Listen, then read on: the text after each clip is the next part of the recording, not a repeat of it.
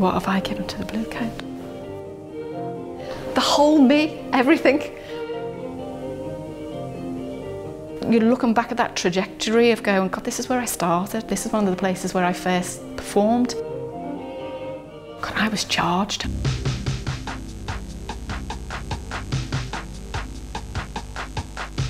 I started dancing as part of a youth dance group when I was about 13, 14. What I recall and my sense of that time, I was incredibly committed and eager and hungry to learn.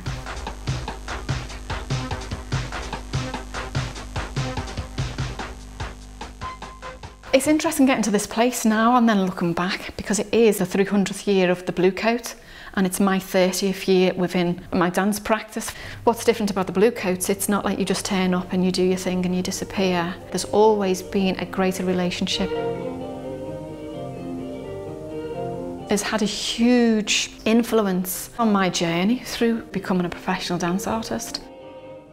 I made my own performance work with a group of young people from Broughton Hall School. I performed a solo here, I worked with the youth dance here, and today being based at the Bluecoat with the Liverpool Improvisation Collective. We've run workshops, classes, and I think that whole relationship between being an artist and facilitating a session, they go hand in hand, because the teaching and working with different groups of people really inform and feed what you do as an artist, and the same vice versa. All my practice as an artist really fuels how I can bring my ideas into working with people as well.